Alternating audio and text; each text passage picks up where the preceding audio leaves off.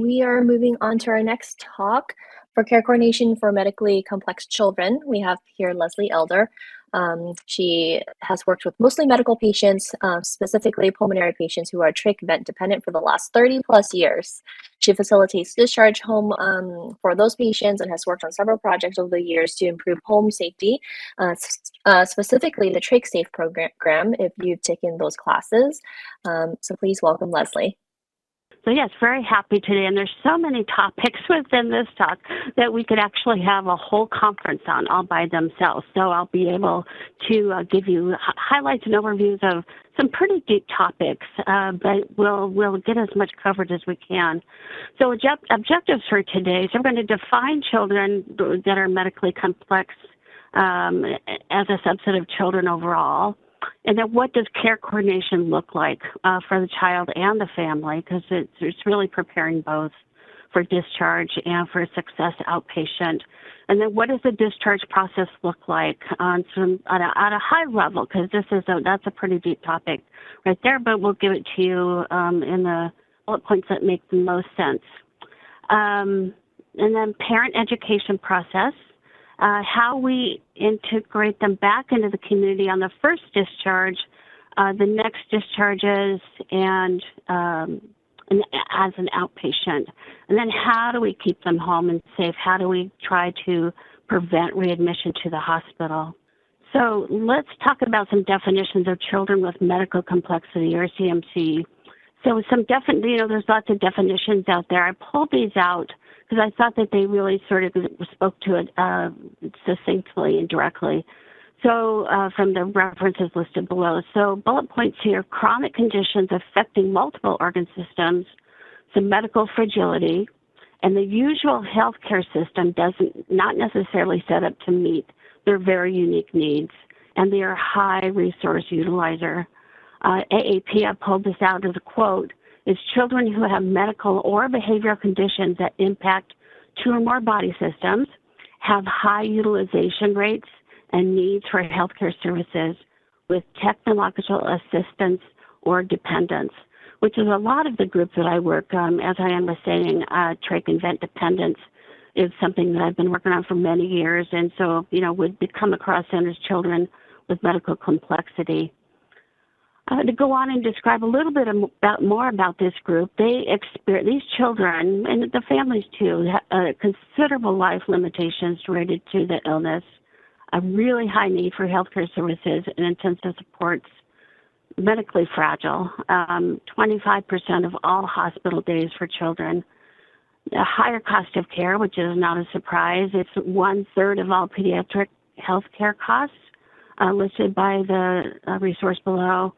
And then the only Medicaid, talking specifically, there are only 6% of the Medicaid population, but those 6% takes 40% of the cost, which is a huge share of the pot of money to take care of these kids. And then really not surprising that there's a high rate of hospital readmission, typically for acute illnesses. As the viral season, certainly what we're seeing this time of year is when we see a lot of these medically complex kids come back into the hospital, but also other care needs like surgery or other medical needs. So as we talked, really, it's a subset of all children. So if we have all children here in this square, children with special health care needs, and then within that, children of medical complexity. So, all children speaks for itself. Children with special health care needs, there's lots of different examples. Maybe that's a child who has NG feeds. It might be for a simpler problem like, dysphagia. You could say maybe that's just a child with special health care needs versus a child with medical complexity. Again, two or more systems, fragile, risk of hospitalization, all of those things would sort of make the difference to get you into that category instead. So complex care coordination needs. So it's the first discharge, it's the next discharges, and then once home. How do we take care of these kids? And things to consider are the sites of care. So we have home, which has its own unique challenges, and then how do we reintegrate these kids into school And how do we take care of them in the hospital and get them back home? Then there's lots of considerations for caregiving. Is this child going to be able to go to daycare, just based on needs? And then should they go to daycare? We have many of our population in pulmonary who are maybe 25, 26 weekers. Their lung disease is bad enough that going to daycare in itself, even if they're accepted, would put them at risk of getting a viral illness. Same with maybe older, 30, 32-week preemies who maybe are on oxygen at night. Again, a real risk for them at daycare, and daycares may or may not take them. Then we have the caregivers at home that we have to think about and getting them prepared, and then home nursing, which is fraught with difficulty right now because there's such a shortage, and we have so many children in the hospital who can't go home because there's not enough home nursing, and there really truly could be a whole conference just about the caregiving aspect here. It's a pretty deep topic. We also have to set up therapies. So birth to 3, so that's also early intervention, same thing. It's in the whole state of Washington that each county has its own birth to 3 center, which is home-based therapies. Different in the hospital where we kind of do therapies for kids. These are therapies that are done at home, but really by the caregivers. So the birth to 3 comes to the home, writes up a therapy plan, hands it to the caregivers and says, here, do this, twice a day, 3 times a day. So really the therapies fall to the families to get done. If you're over 3, it goes to the school districts. And if there's also the option of private therapy, if you have commercial insurance, you can choose that option. Lots of supplies that come with this group of children, complex regimen of medications, a lot of burden when it comes to refills, prior auths, at the clinic level, that parents having to work through denials and prior auths and waiting for medicines and calling in refills in time. So again, medications can get pretty deep and really be something that parents have to keep track of and always aware of refills so they have enough time to go through all of the complexity of getting filled. A lot of equipment, even mobility, so that kids that need wheelchairs and standers and walkers, all things we have to think about. And then there's always insurance. Medicaid is actually a pretty good actor when it comes to paying for home nursing. It's the commercial plans that give us the most at denial and appeals. Many plans have a carve-out or an exclusion for home nursing, which we go through a lot of appeals to reverse that. People lose the insurance, and what are we going to do? Or they change insurances. So usually at the first of the year, there might be a different insurance, and then we kind of got to rework those changes. We have to think about growth and development, helping them have their best light. Is everyone coping in the family, not just the child? What are the challenges? How is this child interacting with peers or even parents? How are they interacting with their peers and trying to have an adult life outside of taking care of this child? And then case management, which is I think a really important component of helping these kids and families do the best at home. And then you'll see this, is the plan safe, really throughout my presentation, because I really want that always to be a big consideration of anything that we do to take care of these kids. Is this a safe plan? So the first discharges for the family, parents, guardians, and siblings, we have to really work hard to meet their basic needs, but some of that we get on to these other things. If we don't have their basic needs met, such as housing, food, utilities, transportation, it's really hard to attend to the needs of these kids unless we've really helped them meet their basic needs. So we really pay a good attention here. Limited resources for all of these things, as all of us know, but we try to connect people with the best things that we know of to help them. And then there's the baby things. So cribs, strollers, diapers, car seats, those things are specific to the child.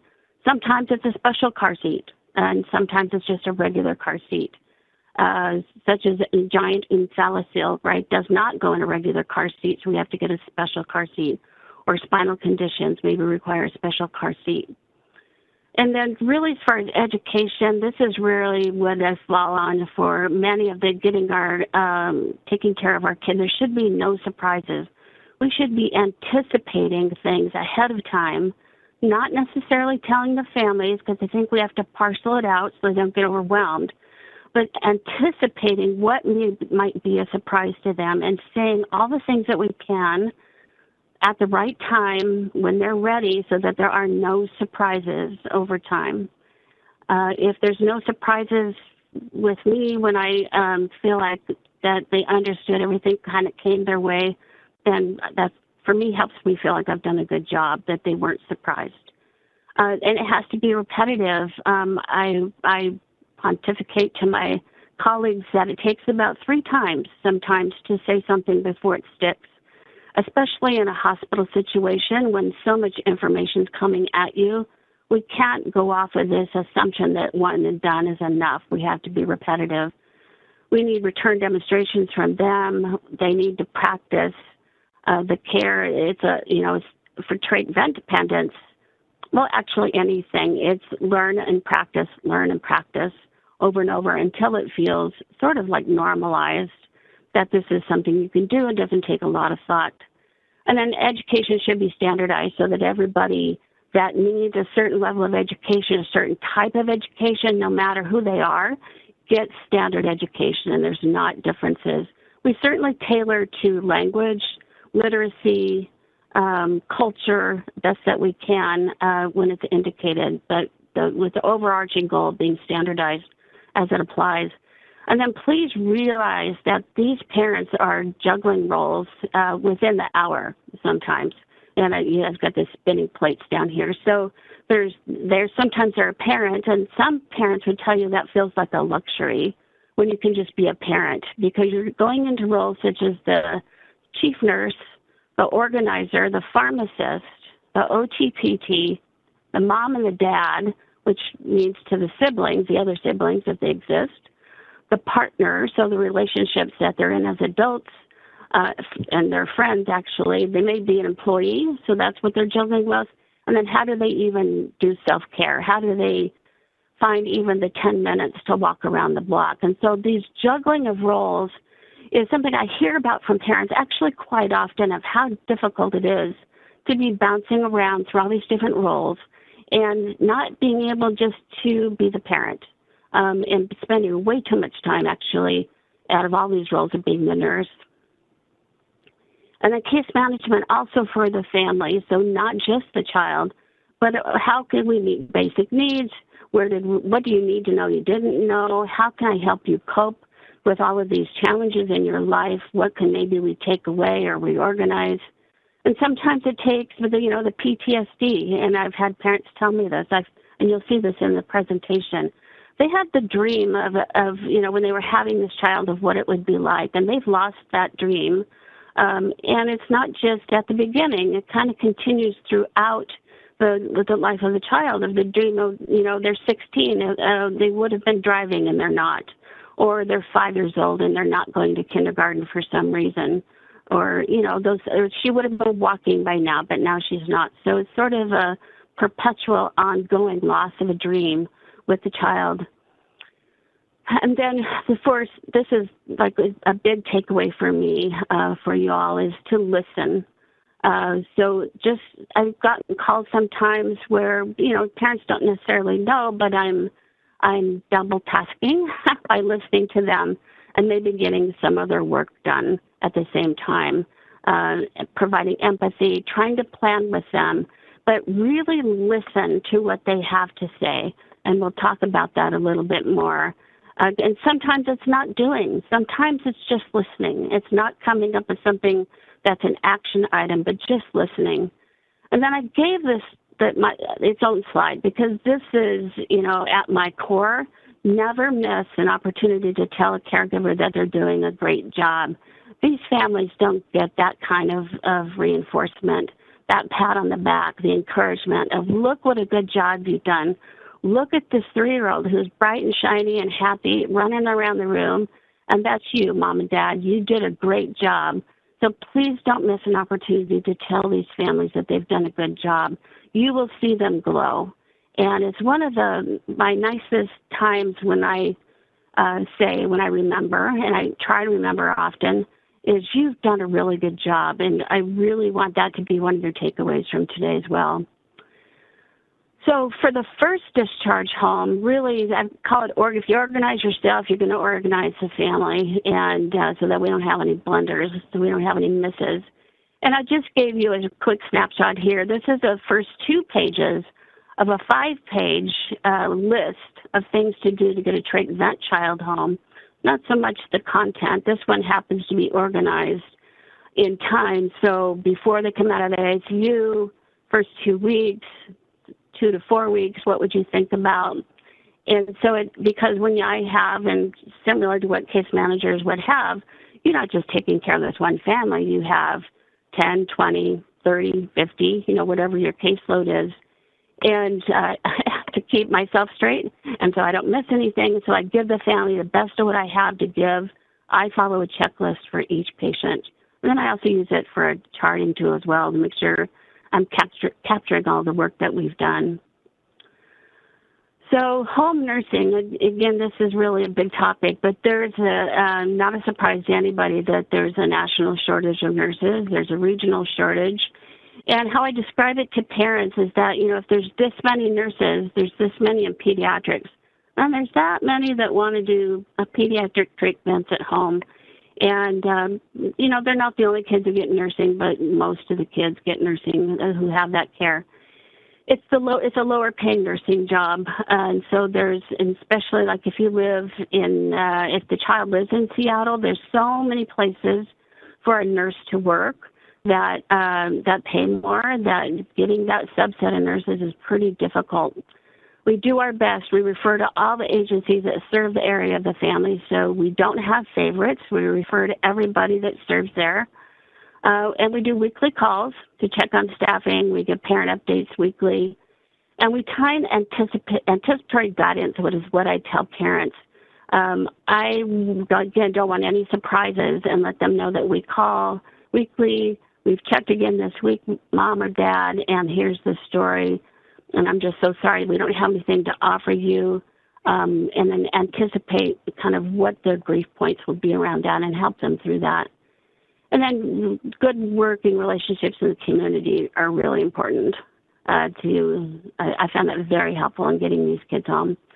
Insurance. No is not always a final answer. That's one of the takeaways I want you to have today. Is if the insurance says no, say, okay, what's the appeal process? And you deny appeal until it's exhausted and you have other options. There's something called an alternate plan of care, which means instead of changing the policy for all of the kids on the policy, because that opens up them to a lot of expenditure risk, is just doing it just for that one child. And we've gotten good results from that. Also, there's something called a flexible benefit option, which means if the insurance has that in their plan, and most do, they can substitute a benefit for something that's not covered if it's cheaper than hospitalization. You can get a lot of mileage out of that. Single case agreements, we get higher reimbursement rates, so they might be contracted, but we'll get a higher reimbursement. Let's just say the agency contracted with insurance for $50 an hour.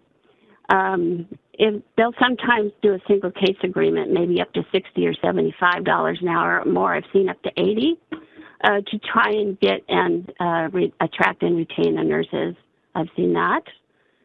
Then how many hours are covered, because you'll have to maybe negotiate that. And then Medicaid is always a payer of last resort. And what we find with many of these commercial plans is they try to slide this off to Medicaid. And by law, Medicaid is a payer of last resort. And this U.S. Title Code 42, I really want you to take into that as well for today, that any insurer who's making payments, you can read all the middle, can't take into account that they have Medicaid when they want to make a benefit decision. I had to actually say this to an insurance on Wednesday who was making a benefit decision because the child had Medicaid, and I had to say that's illegal. You can't do that. Whether or not they have Medicaid is not what we're talking about today. We're talking about the plan that you have, and then I go into alternate plan of care, flexible benefit option, and nicely, but I nudge them towards not having no be the final answer. And so the first discharge, I'm going to parent education. So I'll give you just, again, this is a snapshot of the pages that RT uses to organize their training. So it's standard, it's formal. They take the family out of the room, go to a spot, and do the training with their supplies. They have mannequins, and they go through the education. And they're checked off by the RT discharge. We encourage them to practice in between because it's not just watching, it's repeating.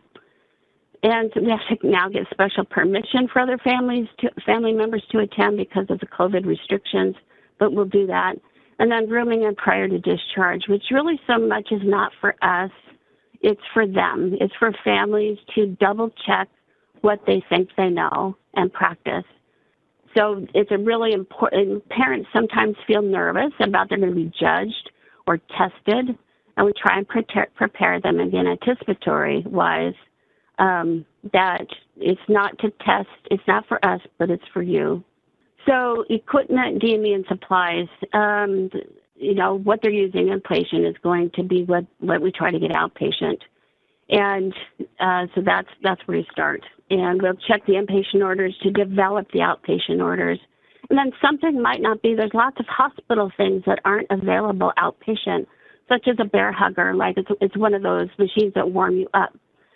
Very lovely machine. I wish I had one for myself at home to be warmer. It goes under the blankets on this mattress and warms up kids nicely. Lovely piece of machine. You can't get it outpatient, so we have to come up with some other method when we can't use that machine at home. Where do they live? So that's actually one of the first questions I ask when I am going to get a child out of the ICU is where they live. What's their name and where do they live? Because there's things that are going to happen different in OMAC or Walla Walla than they are in Renton. And so we have to tailor. Sometimes that means getting pretty extreme. I had a case in Montana. We had to send an RT to Montana to educate the community on the care of this child. They lived at the end of a 10-mile-long gravel driveway, and we educated the hospital, the air ambulance, the RTs, the equipment company to get everyone mobilized because in Three Forks, Montana, there's not a lot going on with complex medically children. So thinking outside of the box, I'll jump to the bottom here. A lot of work is here, but I would say I'm out of the box working on hard stuff probably 25% of the time. So, you don't have to stay in the box. Again, don't take no as an answer. Find out what else you can do. Think outside the box. Be creative. Talk to people and be novel. Don't always have to stay on the usual road. What service is provided by the DME companies, and is it 24/7? So not all companies operate the same. Case in Alaska recently where they don't have an RT in the office or available 24/7, so we had to come up with some different plans. Now, what is their response time? So usually it's a 2-hour response time for DME companies that they don't take anybody outside of 2 hours. But in Alaska, since there's lots of people that are complex, that are rural, they actually use a lot of telemedicine and a lot of getting on FaceTime and et cetera, because it's just not realistic, given the area that they live, that they can be within a 2-hour response time. Some places in Alaska don't even have roads. You can only get there on a snow machine or an airplane. Again, what's covered by insurance, sometimes the quantities per month by the insurance isn't enough. We see that with suction catheters, and we have to appeal that to get them what they need. And then reminding some DMEs that private insurance will give you more than Medicaid. Sometimes the DME companies fall back to what Medicaid or Medicare gives, and we've got to remind them sometimes, no, they have a private insurance, they should be able to get more. That's a good thing to check. I'll be repetitive here. It's not always a final answer, especially it's not ever been done before. Those are trigger words to be like, oh, that's interesting. Let's see how we can rethink about this and think outside the box. So home nursing orders. So the orders that we generate at start really are generated from what's going on inpatient, and we sort of translate those into outpatient to really continue the same plan of care, which we send to the agencies. We can't send them to the school unless we have a release of information, but if the child's going to go back to school, we will do that. And then there's sort of hard and soft orders, and some might argue, well, you don't need to say parents prefer bath in the evening. Is that an order? No. But it gets people off to a good start, a good foot forward. It's more informational. But as far as the way the paperwork goes from these agencies, they work off of written orders. So we provide that information to them to get everybody off to a good start. The first two LACIS and SIMOAC, those are, the first part of those, they're very much as usual ordering. And we build a lot of latitude by having parents be able to direct some of this, which gives our parents really like, and because then they can direct the care. We give parents copies of the orders, and we give input. We want input. We want to hear what they don't like. We want to incorporate the requests, and we fax them to the agencies. Verify settings on the machine itself. So I have to tell you, when kids come to clinic, funny enough, I would say about once every 1.5 vent clinics, there's the wrong settings in the machine, and it happens all the time. It happens here when sometimes RTs change the orders, change the settings, such as alarms, so we don't get frequent alarms. And so we have to check the machines before they go home to make sure they're set as ordered. Some of that's to do with oxygen and oximeters as well. Home versus delivery at the hospital, again, we have to allow for inconsistencies because it's a big order. People forget things. We don't want to set up on the day of discharge, at least the day before, if not the week before, so we can correct any inconsistencies. And I kind of explain this to parents as you get what think of it as you get what Costco has. So if you go to Costco, they have that piece, that houseware thing. You can't ask for the other one because that's what they carry. And so we prepare the parents by thinking about it might be different at home than what the hospital uses. It's not necessarily a bad thing. We just have to adapt to that because you get what the DME company has. How many will insurance provide? There's some with like vent circuits. You can get one a week, or if there's one a month, and one a month is not enough. So that's where you have to work with them and insurance and get it to be different.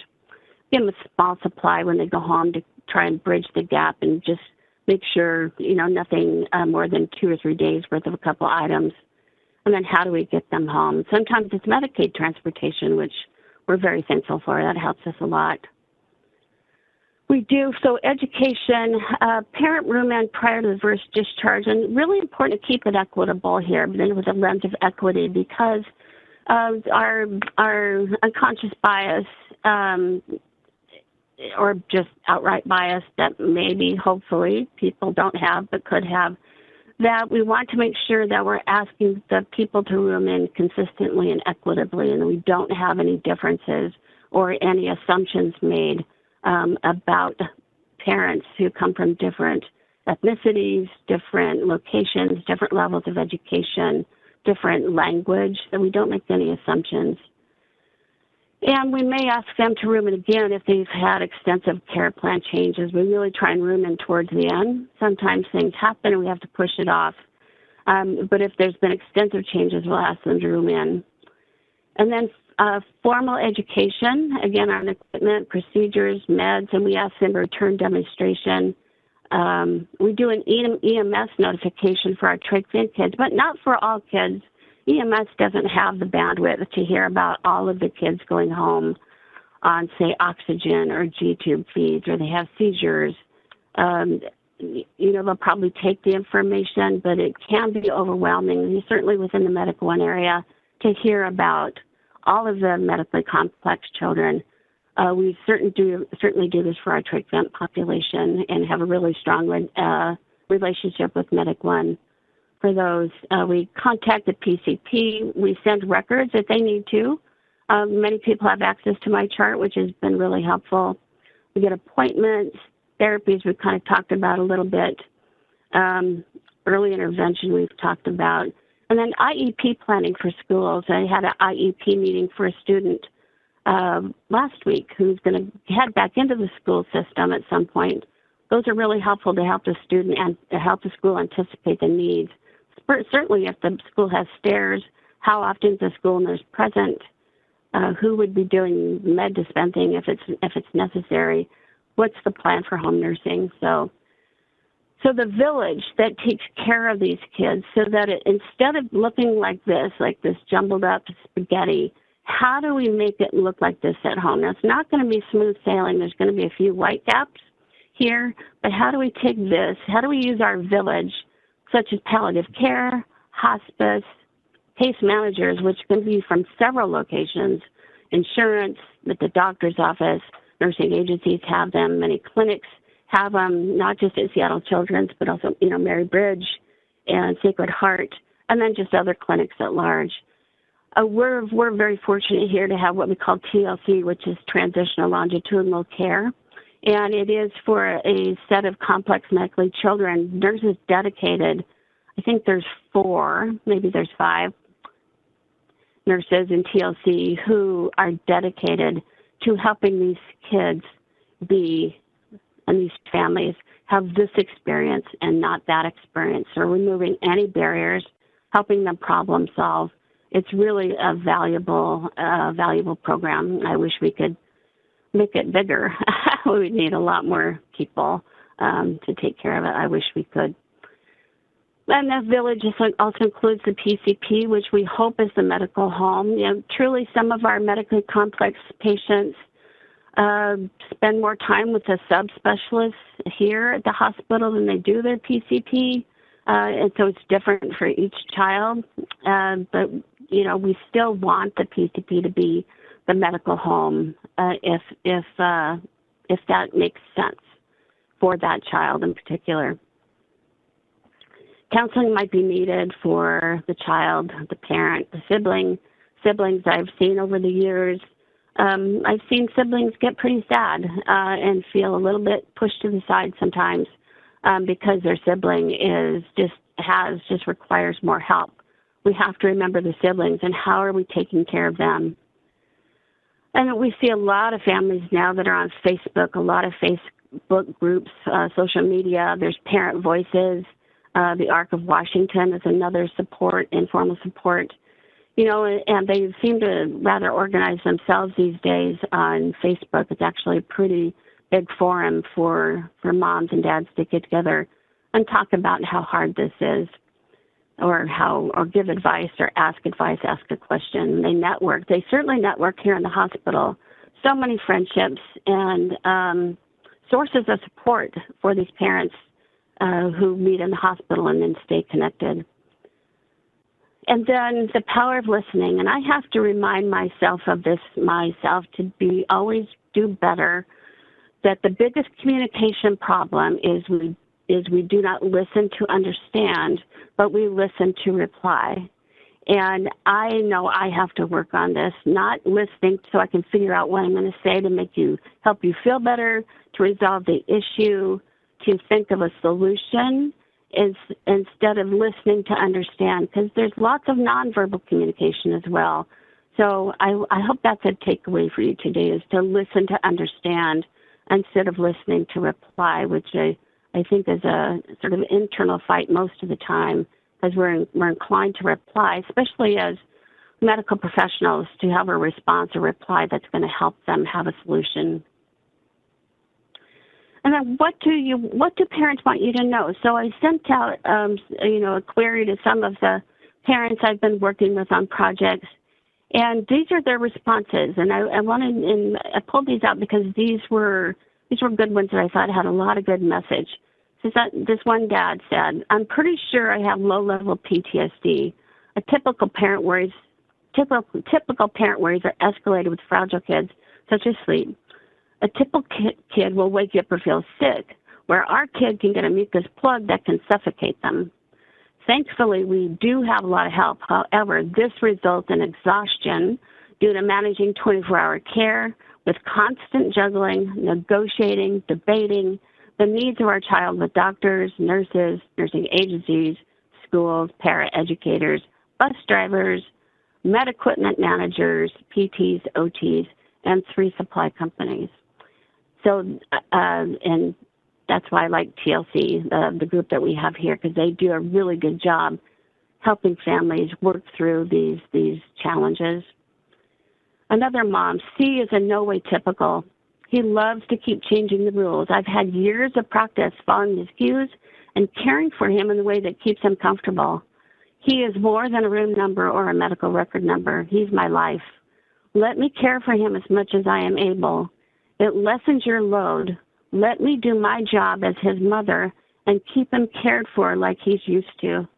The hospital is a scary place with many different sounds and smells, and I am his safe place. It's like being a constant alert at all times. Even when you have help and you get a break, you are still looking at your phone, anticipating anything you have to engage in the fight mode for whatever action is needed. Constant awe in what my son has endured and can continue to overcome despite his medical diagnoses.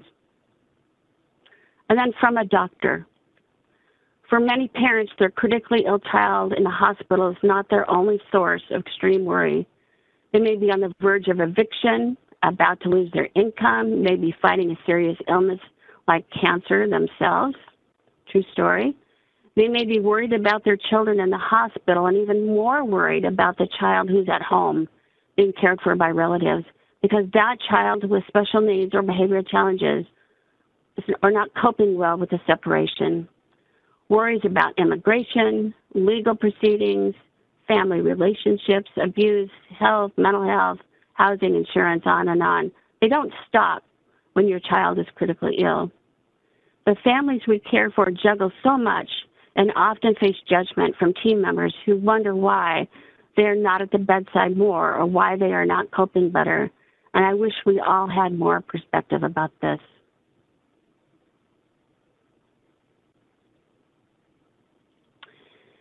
So talking more about is the plan safe? And when I thought about this slide, it's like, well, what kind of a picture would represent that? And sometimes the safety margin is this thin. But what can we do to balance the safety risks so that we make it the safest plan that we can? And I didn't have a word for this a couple of years ago, but I was explaining to someone how I went about doing what I do. And they said, oh, you have a preoccupation with failure. I thought, yep, that's what I do. And so using those words, it's a daily mindset to have prioritize and identify anything that could go wrong, the risk, what did I forget? I don't want to forget anything, any oversights for all the care environments. How can it go wrong? And what can I do so that it doesn't go wrong and that we stay safe? And it's the short game versus the long game. So in the short game, I can get them out of the hospital, but the long game is keeping them out of the hospital. What will generate questions? Anticipating what will generate questions. What will generate confusion and phone calls? And is it doable? So when we have somebody, if a doctor says we want to send a child home on Q4 hour this and Q6 hour that, probably not feasible at home. It's a really hard thing to do for families to do the frequency. Every 8 hours is more than enough. If you've ever taken antibiotics and you have to take them 3 times a day, knowing that, that is hard for adults sometimes to do. And then another doctor told me this, that if we kept everybody in the hospital that we worried about, nobody would go home.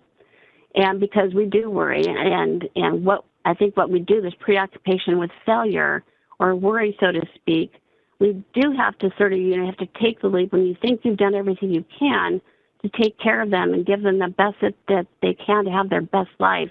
We have to go home, and we can't keep them in the hospital because we're worried, because that would be almost all of them for me.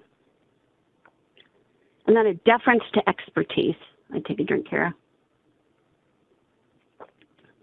So regardless of position or education level, defer to the individual most familiar with the process and interventions to manage the care related to their specialty, but also in concert with the team. So if you see the difference. So the dietitian people should be following the recommendations unless somebody else has a worry, like a preoccupation with failure, that Q12 feeds at night is not doable, right? So it's the recommendation against what's the preoccupation with failure. How could it go wrong? And then building competency and reliability. So we do have a trach-safe emergency airway diagram, so we created several years ago that is sent to the EMS first responders so that they know the emergency airway plan. And that has something that has been really good, I think, good feedback from the community on how that helps safety. And we teach to it with parents as well so that they know what the emergency airway response plan is. Can they be bagged from above? Can they be intubated from above? Because not all can. The who to call list, very important. So when you're inpatient, it's kind of like one-stop shopping. You're on that team. The team kind of takes everything. When you're outpatient, the specialists back up to their level of specialty. So like otolaryngology owns the trach, neurology owns the seizures, pulmonary owns the lungs, GI, obviously the GI tract and feeding, right? Feeding's a little bit shared between services. So, and that's hard for families because they haven't had to do that inpatient. So figuring out who to call is hard. It's really hard for these families. Who do I call for what? And it takes time when they first go home.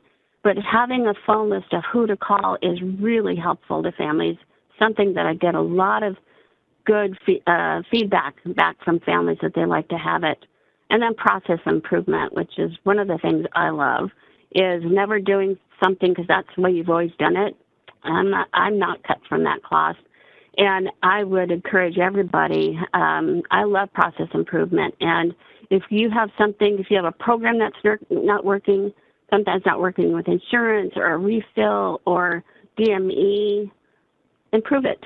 And it's easy, maybe sometimes it's necessary at a time constraints to kind of cock your head and toss it away and say, I just don't have time. And I get that because I have to do that sometimes too. But process improvement initiatives need to be part of our fabric when taking care of these kids because there's so much the state of Washington and the federal government can do better when it comes to kids with medical complexity. So the takeaways for today, I've touched on them. No surprises. Anticipate what they need to know. Give them guidance. Not all at one time because we'll put them on overload. So you have to parcel it and give it out to them when they're ready. You don't talk to them necessarily what 5-year-olds are going to be like or 10-year-olds are going to be like with this problem when they're 1. Now, maybe some parents want to know, and that's fine. But we don't want to overwhelm them. So when it seems like good timing to share information and they're ready, anticipate what's going to help them so there's no surprises. Return demonstrations on skills and knowledge, again, through whatever process, education processes are all different places, but having them show you back what you just told them, have them tell you what they heard so that we know that it's stuff and have them practice. Standard education, I can't say, I am very bonded to lists to make sure I stop and think about each thing for each child so I don't forget. And when I'm taking care of 20 of them, my risk of forgetting is high. So organizing yourself means you organize the family. No is not the final answer. It's another point of decision. Am I going to push on that? I'm going to try and make it different. I'm going to advocate, or I'm not going to throw myself on that sword. We'll let that one go. We'll do this instead. And work outside of the box for novel but safe solutions that haven't been done before. and maybe we hadn't ever gone to Montana to teach a whole community, but it got this child home. That was the first time. Recognize the trauma of our caregivers, our siblings, even our children, the coping, and also though the joy, because it's not all bad at these houses. I don't mean to imply at all that it's just hard, hard, hard.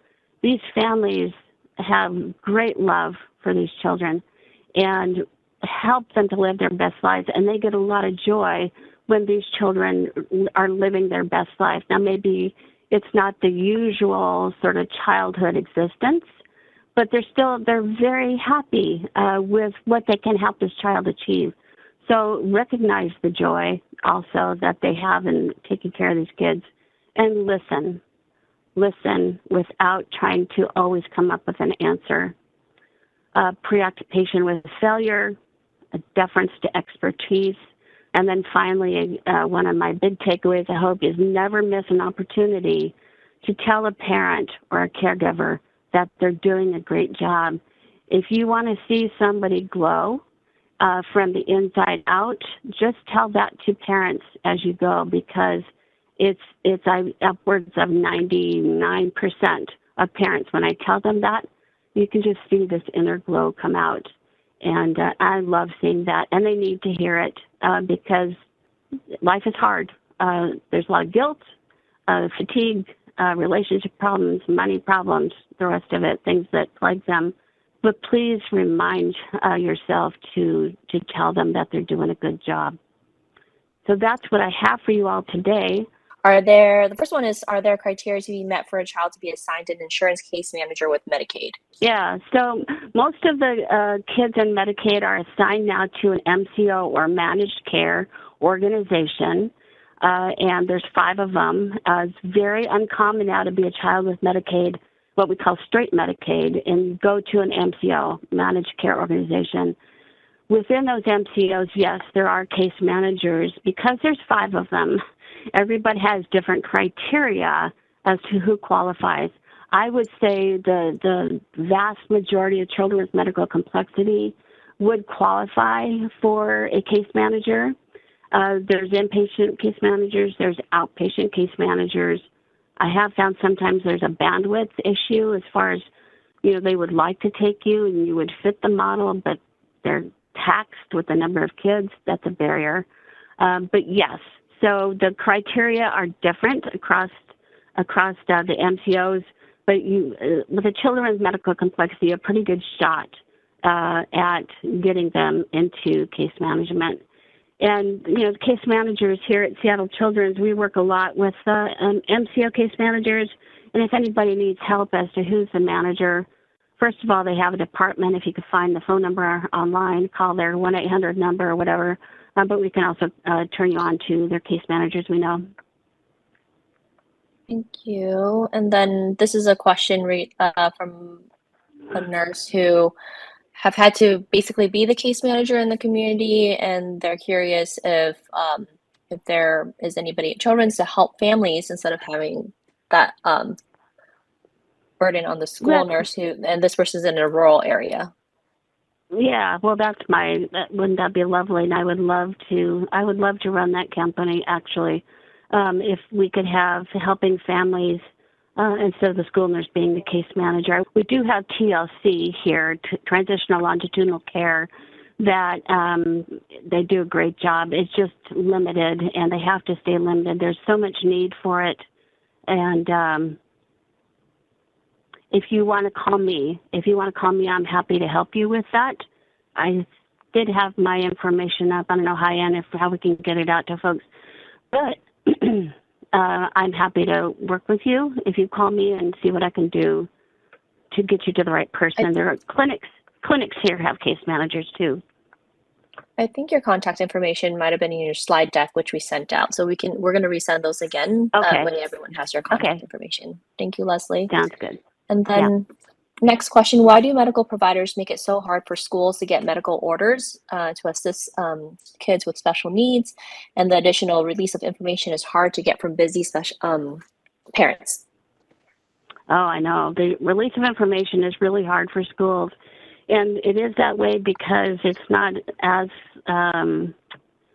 protected, if you will. When we fax to a school, it goes to the front office or not. You know, where is it going? Who's looking at it? And do you want everybody in the school knowing the business of that mom and that child? So the release of information for schools is a thing, and it is hard to get. So I agree. And why they make it so hard, you know, my first thought when I saw that is time, time management and the busyness of folks. If the child has home nursing, there's already a plan of care that's put in place by that home nursing agency. I would hope that you'd be able to get that plan of care if they have home nursing. But why it's so hard, it's a great question. I think time. I think that case managers, at least in our system, write a lot of the orders for the doctors to sign, and because we know what's going to generate phone calls and what's going to generate confusion, and I don't think sometimes that all the doctors know what to write it. What's a complete order for the school to work with? Thank you, Leslie. I wish I had a better answer. And how can we advocate or request that a case manager such as you come to the school for IEP meetings or to establish a school plan and support for children with medical complexity? Yeah. So every system's different. With Seattle Children, I'm an inpatient case manager, so I don't cross over to outpatient. It's a separate design. TLC, it's a small cohort. It's only like 200 children out of thousands that have TLC, and those nurses would do it. There is clinic nurses, so depending on the clinic, some would have case managers, some won't. But the clinic, if they're within our clinic system, and I would guess that within the clinic system at Mary Bridge, I would hope that you'd be able to find a case manager that could participate in the IEP meetings. Let me know if that answer is not helpful. There's a question about your ability to share the trach safe emergency airway diagram with folks on the call. Yeah, I can. I have a sample. We have. Huh? We have your stuff. So just wondering if it's okay with you that we share it too. Oh, sure. Yeah, if you have a copy of one, go for it. I have one, but I have to look around my email a little bit. Okay. Yeah, we can also attach that as part of our follow-up email to you all. That was as far as questions that came in through Mentimeter. There was additional questions in the chat for a child on with a ventilator who needs RN support at school. Who's responsible for paying for the private duty nurse during school hours? I'm wondering if you have answers to that question. Yeah, so private duty nursing falls to the school district to provide and fund. There's a reimbursement mechanism from the state that's sort of their business, so I don't get into that part of it. But for like a trach and vent dependent child with one-to-one nursing, the school district is on the hook to provide that person. I talked to a Puyallup School District yesterday and gave them maybe some better suggestions of agencies that they could use to get that one-to-one nurse. The one they were using I haven't heard of. I would wonder about their training. Yeah, they are on the hook to fund that, which sometimes they try to. It's just hard. It's expensive. It's not cheap. So, but over time, they've gotten actually more accustomed to it. That's what I would say. And I'm curious, this is my own question, with the acuity in our patient population in pediatrics and more kids are surviving, childhood illnesses and potentially being more medically complex once they are discharged from the hospital. What can we do now to create that infrastructure? Because I feel like the shortage now is going to be amplified years down the road with advances in technology and whatnot. So what can we do now to lobby or change laws or anything like that? Yeah, that's a great answer, or great question, sorry. And yeah, when you were talking, I was thinking of we've gone from rescuing, having 23 weeks be the point that we resuscitate, and now outside hospitals are resuscitating down to 22 weeks, which people have different feelings about and different opinions about. So we're, potentially adding complex kids to that system at 22 weeks. You could certainly are at high risk for some problem, right? Many problems. So legislatively, I've been working with a group of folks in the community to try, because of the home nursing shortage, to get legislation this year to do what I call new models of care, because there's not enough home nursing. Kids stuck in the hospital, and there's not enough nursing to take them out, and they can't keep growing here. We're trying to get legislation to get new models of care so that non-nurses can learn this. There's a way to do it. We already teach parents. They're non-nurses, and they do a fine job. How can we move that on to others? We have to have new legislation for that. And how can we get parents paid? Because of the poverty, the parents that provide this care are collectively in the United States giving up $1.76 billion in revenue for themselves, personal income, because they have to stay home and care for these kids. And the financial losses are huge. So we're trying to get parents paid, and that's legislation we're working on right now. Well, that would be really awesome. Thank you. Yeah. A question that came to me privately: do all medically complex children qualify for DDA services? I'm not sure what DDA stands for. And Yeah. is this how they access possibilities in home nursing care? So I'll do the first part first. So DDA has its own criteria. It's not based on money. It's based on diagnoses. And the diagnoses change from 0 to 4, 4 to 10, 10 and over, 18 and over. So the criteria is all different. I would say that mostly the 0 to 4 are easier to qualify for DDA as compared to older. If you get on a DDA website, you can see they will break it down by age as what qualifies you for DDA services. And then what was the second part, Han? Is that how they access home nursing care? How they access home nursing care? Yeah, is through those services? Through DDA? Yes, that was the question that came in. So DDA itself doesn't pay for nursing until you're 18 and over.